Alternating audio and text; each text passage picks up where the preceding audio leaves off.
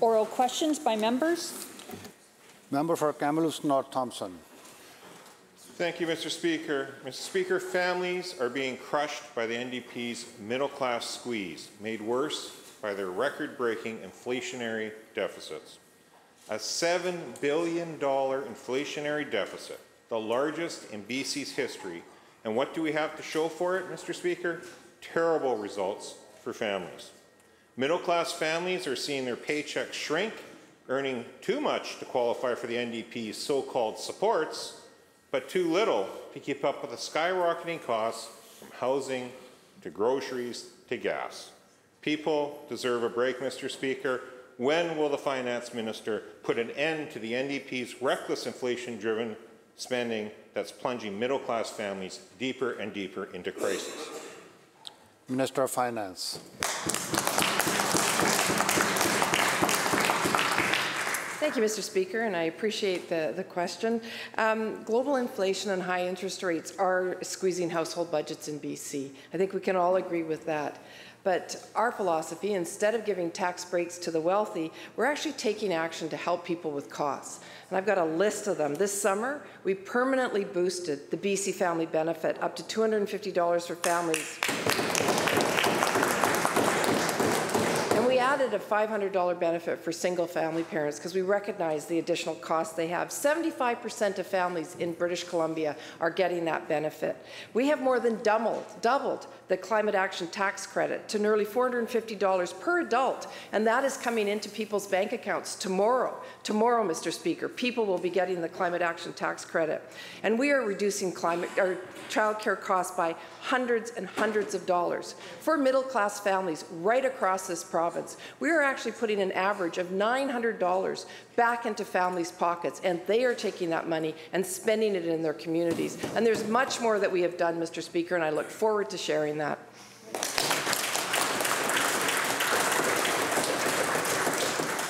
Member for Kamloops North Thompson, supplemental. Thank you, Mr. Speaker. Well, after 7 years and 2 elections, the only results people are seeing is growing deficits, shrinking paychecks, and the disconnect this finance minister has to what is happening in the real world is shocking. Because of the NDP's middle-class squeeze, people are paying more while their paychecks keep falling behind. With the sluggish 0.8% growth for 2024, BC ranks near the absolute bottom in the country. Ken Peacock of the Business Council nails it when he says, many people at the grocery store, at the gas pumps, feel they are falling behind because they are, end quote. How much worse does the NDP middle-class squeeze need to get before the finance minister admits inflationary deficits are making things worse, not better, for families and seniors? Minister of Finance. Well, I'm glad the member raised seniors because low-income seniors have benefited not only from our affordability credits, they've benefited from the $100 credit on their hydro bills, they've also benefited from the Climate Action Tax Credit. 1.5 million renters in the province, including many, many seniors, have benefited from the rent cap. But let's just talk about everyday families in BC that are paying lower provincial taxes today than under the old government. A family with 2 kids earning $100,000 pays 34% less provincial taxes today than in 2016 under the member's former government. A family earning $30,000, they actually used to pay taxes. Today, they now get $2,500 back into their pockets. But, Mr. Speaker, we recognize that times are tough with the high inflation costs, the interest rates, and we are supporting people. Yes, people are paying more, and those are the people, the big corporations, and the people, the high interest earners or high income earners. But we're taking that money and we're investing it in people.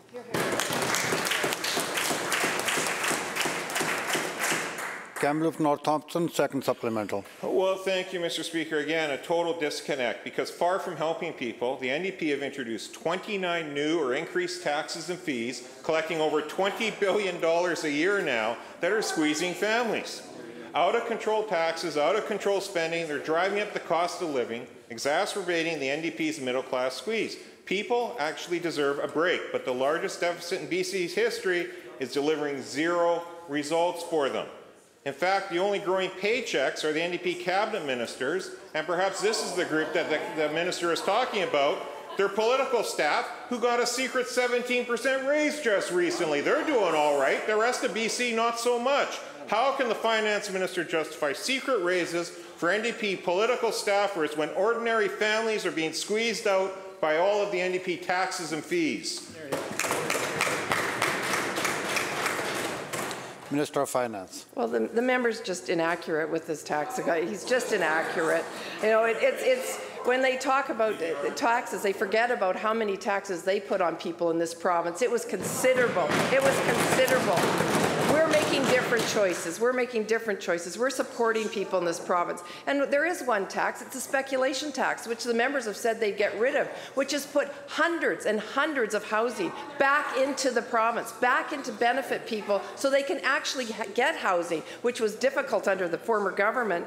And yes, adjustments were made. It was not a secret. Adjustments were made to address wages because there was assignment of new and increased responsibilities and pay equity issues, something I wonder if the opposition even agrees with. And our salaries are still, comparatively speaking, salaries are actually still lower than other provinces right across the province. So it's no secret. We're very upfront with things.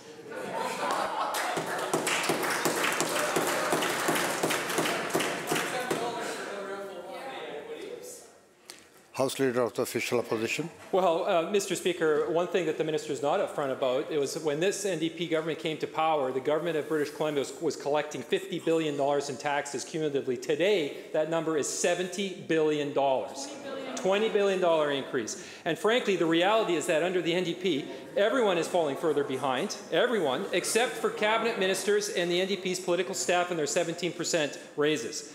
The NDP's middle-class squeeze.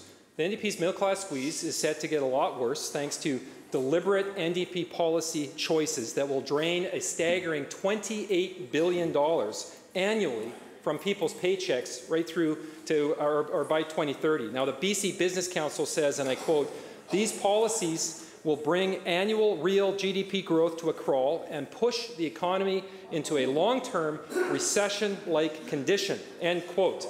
So why is the finance minister pursuing reckless policies that will shrink BC's economy and squeeze the middle class by turning the clock back on everyone's paychecks to levels of a decade ago? Minister of Finance. Well, thank you, Mr. Speaker. And actually, we are an economic and fiscal leader in Canada. Our debt to GDP ratio is 17.6%, which is less than half of that of Ontario and Quebec, two bigger provinces than us. We have the highest credit ratings in the province, in the country, I mean. We have the highest credit ratings in the country, including our federal government. And the rating agencies, they will tell you that BC's solid fiscal position and diverse, resilient economy is doing well. So those are things that never happened under the previous government. And, you know,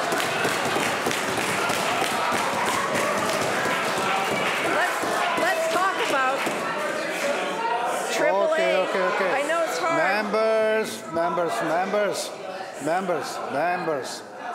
Members. We are wasting time. Members. Well, let's talk about a bit what they did do. They cancelled the $14 a day childcare program and saw over 10,000 families lose childcare subsidies when they formed government. It was shameful. There was a great childcare plan there, and they cut it.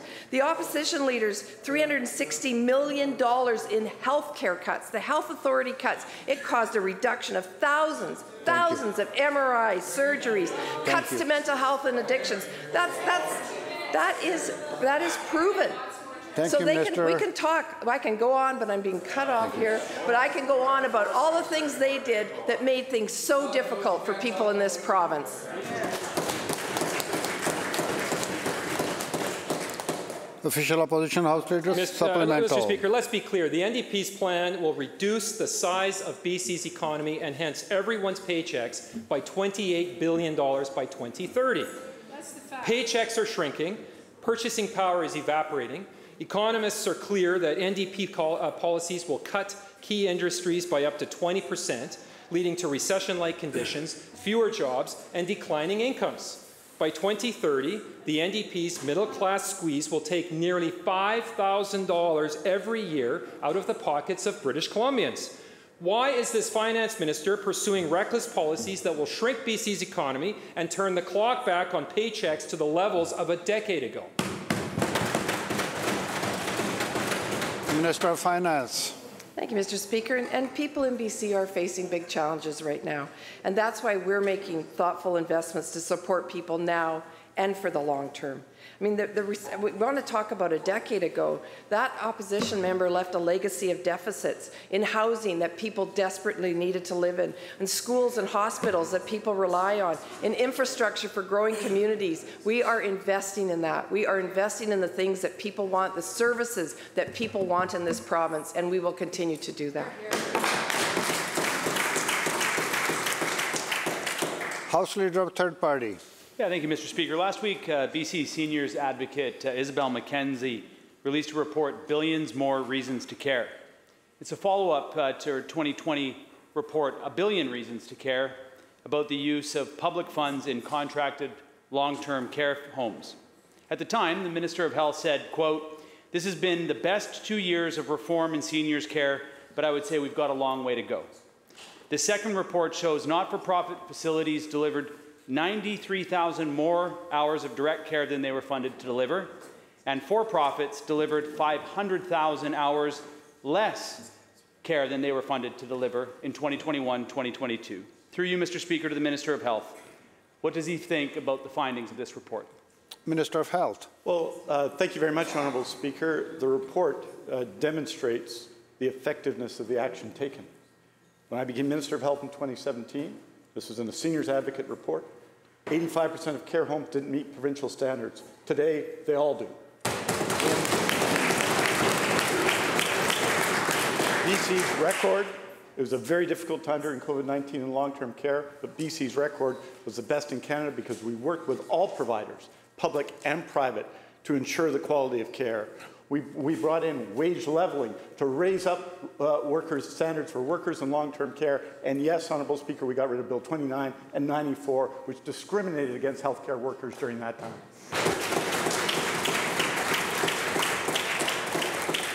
Third Party House Leader Supplemental. Well, the Minister doesn't address the hundreds of thousands of hours of funded care that are not being delivered by the for-profit market. In fact, Mr. Speaker, under this minister's watch, we've seen more of these public services shift into the hands of corporations who are viewing the people of this province, in this case our elders, as a commodity and a profit centre. This latest report found for-profit centres spent 60 cents more per bed on building costs than the not-for-profit facilities. And for-profit facilities earned 7 times as much profit as their not-for-profit counterparts. These are publicly funded services, and the report outlines 4 recommendations. 1, ensuring funding is spent on care. 2, improve monitoring and reporting for compliance. 3, define profit. And 4, make revenues and expenditures for publicly funded care homes available to the public. Through you, Mr. Speaker, to the Minister of Health, will he immediately implement all of these recommendations? Minister of Health. Thank you, Honourable Speaker. In fact, we are putting in place a contract model working with all providers, public, non-profit and for-profit providers, working together as we did during COVID-19. With respect to investment in public care, however, in the 10 years before I became Minister of Health, over 10 years, health capital funding for long-term care was $17.8 million over 10 years, or $1.78 million a year. In our current plan, it's $2.039 billion. We're building new projects in this region, Honourable Speaker, in Abbotsford, Honourable Speaker, in the interior, in the north coming, Honourable Speaker. We are adding service, and in addition to that, through our HCAP program, more than 6,500 new healthcare workers. One of the key ways that you ensure funded beds and care is at the bedside is to train healthcare workers, and that's exactly what we've been doing.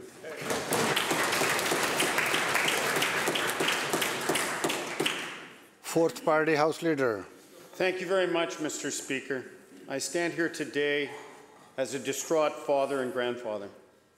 I stand here with parents in Abbotsford who are deeply concerned about sexually graphic and explicit content available in certain fictional books within our public school libraries to children as young as 11 years of age. Mr. Speaker, I would ask that the House brace themselves for the following words from one such book called Eleanor Park, and I quote, "I know you're a slut, you smell like cum, nothing but a bitch and heat." Member, End quote. member, please do not use that kind of language. I apologize, Mr. Speaker, and I actually would retract those words. Mr. Speaker, this language is deeply disturbing. As a grandfather, it shakes me to the core when I imagine that children could be exposed to this deeply disturbing, degrading language in British Columbia Public Schools libraries. Mr. Speaker, will this NDP Premier please answer to concerned parents, grandparents, and families in Abbotsford and throughout this province, why is the sexually explicit book Eleanor Park and others like it available in British Columbia public schools for children as young as 11 years of age? Of Education. Thank you, Mr. Speaker. I just want to say, not just as a Minister of Education, but also as a parent, that our schools are places which are, we want to make it, they are spaces which are safe, inclusive, and welcoming for all students. And the teachers are using resources that are age appropriate, audience appropriate, to give those values, give those teachings that are so important to create those welcoming environments. So I just want to reiterate this, Mr. Speaker, that the resources that teachers are imparting, that teachers are teaching, are age appropriate and they are audience appropriate. Party House Leader Supplemental. Thank you, Mr. Speaker. I'm asking as a parent, as a grandparent, to the Premier, to the Minister, if the words I just read were inappropriate and unacceptable and clearly disturbing to this House, how is it that those same words are appropriate to be read by a 6th grader as young as 11 years of old in our public system? How were those words safe and inclusive? Minister of Education. Thank you, Mr. Speaker. I cannot comment on the particular books that the member is mentioning, but I can talk as a parent whose children are going to the public school system, who have gone through the public school system, and I have never encountered anything inappropriate being taught to my children. And I take such pride in our public education system. I am so proud of the teachers who are working every day. I, in fact, raise my hands to all the work that is happening in our schools. Our schools are very diverse places, Mr. Speaker, and as leaders, as school leaders, it is our responsibility that we respect that diversity and we are making our schools as safe as possible.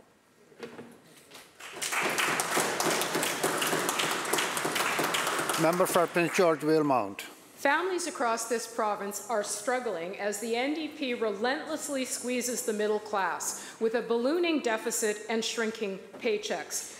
As a result, financial stress among parents in British Columbia is skyrocketing. 2/3 of those parents now stress over essential things like groceries or gas, and that is up 19% from last year. Clearly, people are feeling the NDP's middle-class squeeze more than ever. So will the Finance Minister get up today and explain why she is happy to give NDP political staffers a 17% raise while middle-class mums and dads across this province are overwhelmed with financial stress? Minister of Finance. Thank you, Mr. Speaker. And we agree that there is tough times right now because of inflation, the global economy, things that are happening across the country, not only in BC. And that is why we are putting support out there for parents. That is why we've increased our BC family benefit. That is why we've made supports for single moms, an extra $500 to support them, because we recognize that. You know, that is why we did things like making sure communities had the support they need, because we recognize they need that support. I mean, you just have to talk to people anywhere in the province, and what they say to me is we want to make sure we get our services, that our services aren't cut, and that's exactly what we're doing. We are not going to make cuts to people's services. We are going to continue to support them to ensure they get those services. They want to see hospitals. They want to see schools. They want to see those supports, and that's exactly what we're doing. Member for Prince George Valemount supplemental. Well, doubling BC's debt in 6.5 years, the largest deficit in BC's history, a growing list of 29 NDP taxes, and secret 17% raises for NDP political staff, that's the record of this finance minister and this government. The only thing shrinking are British Columbians' paychecks, and that's because of specific policies by the NDP government. It is no wonder that half of British Columbians are living paycheck to paycheck, and they are just $200 away from being able to pay their bills every single month. When will the finance minister do the right thing and give British Columbians the break they deserve? Minister of Finance. Thank you, Mr. Speaker. And actually, I recognize that times are tough, and that's why we are investing in people. Unlike the former government, we are actually investing in people in this province. We've been doing it since 2017, and we're going to continue to do it. In fact, we did it during COVID, and we came out of COVID with one of the strongest economies in the province. But are people struggling? Yes, they are, and that's why we're putting those very significant supports in place to ensure that we can help people, ensure that we can help them with the very costs the members speaking about, and we're focused on those people's priorities. One of the things we heard is people wanted to invest in hospitals, in schools, things that hadn't been invested in for years. They wanted us to invest in communities. So we did. We invested in every single community in this province. So I'm asking the members opposite, would the member from Prince George, would she say that the community of Prince George shouldn't have got over $12 million to invest in that community? Would the members from Kamloops say that, we shouldn't have invested over $15 million to support the people of Kamloops? We need to talk about that. We need to say we invested over $1 billion in communities in this province. And we know that that is supporting people, because we just all had UBCM, and I think every minister heard how beneficial that those grants were to their communities.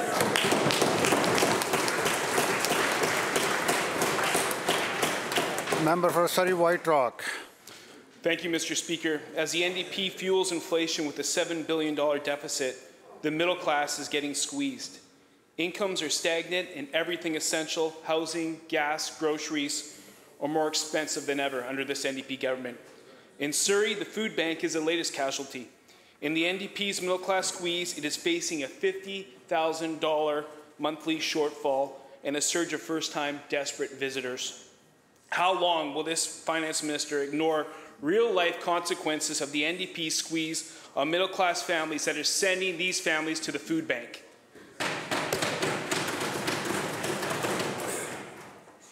Minister of Social Development.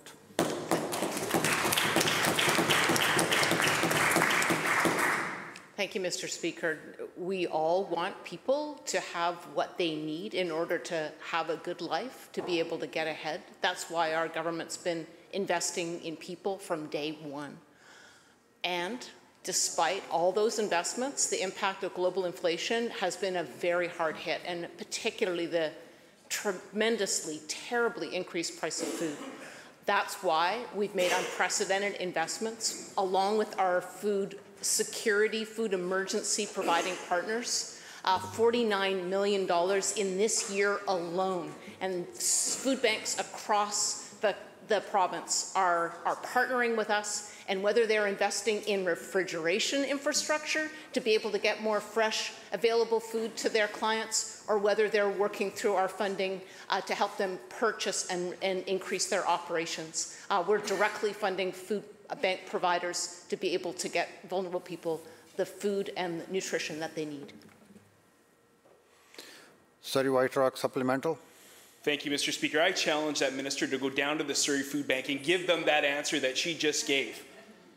Vijay Naidu from the Surrey Food Bank says, and I quote, "When I joined, we used to do maybe 150 households every day. Now it's 250 plus households every day, end quote. Everything from gas to housing to groceries is squeezing families in British Columbia. How many more people will have to line up at the food bank because of this NDP squeeze on the middle class? Minister of Social Development and Poverty Reduction.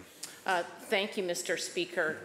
We are hearing directly from people on the front line, as are people on the front lines across the entire country, about the terribly increased price of food. This is global inflation, global supply chain issues that have driven up the price at the grocery store. And that's why, as a government, we have responded. That's why we're directly funding food bank operators. That's why with them we are investing in refrigeration trucks and walk-in coolers so that they can redistribute free food to people in need. That's why we're working with the United Way to design new systems and a cross-government approach through every ministry to help people handle the increased cost of food. That's why we have increased social assistance payments 5 times. That's why we have increased the minimum wage 5 times since we formed government, so that people have the money that they in their pockets to be able to get by for them and their families. And when they can't, then we support vulnerable people in need. That's the work we're doing every day. Member for Kelowna Mission.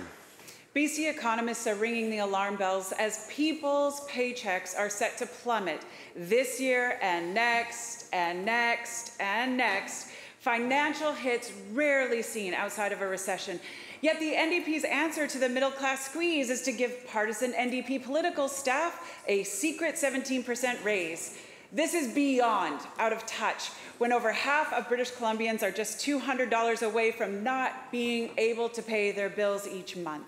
When will the Finance Minister rein in the NDP's disastrous inflationary deficit causing the middle-class squeeze? Minister of Finance. Well, thank you, Mr. Speaker. And it seems that some people are out of touch across the way. They don't realize that there's global issues. I mean, there's high inflation rates. I mean, it is causing some issues across the country and Canada as well as internationally. But we are doing things for people because we know, we are hearing the issues. We are hearing them. And I think the one thing that we have done that I know has put more money back into people's pockets than anything is our childcare. You know, we have an average of $900 a month. That is the highest. That is the highest tax cut in the history of British Columbia. Almost. Think about it, almost $900 a month, Mr. Speaker, going back into people's pockets. And what they're doing with that, they're not investing offshore they are investing right back in their local communities. They are going to the local stores, they're going to they are buying things locally, they are investing in their families and their children. And that's because of the childcare program that we started in 2017, because we recognized how critically important it was. And I just have one more thing, Mr. Speaker, 75% of the people that returned to the workforce last year were women, and it's directly attributed to our childcare program.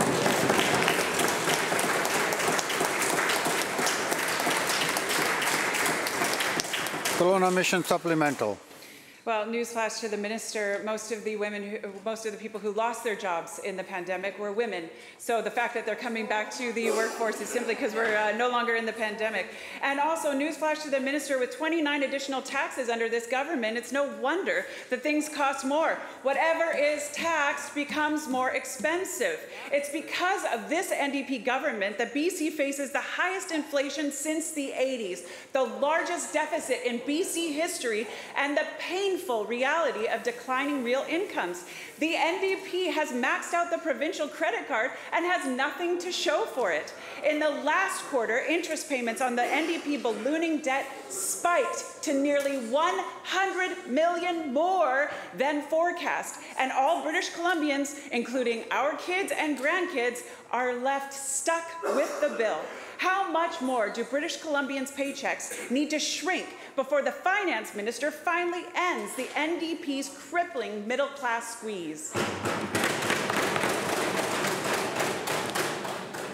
Minister of Finance.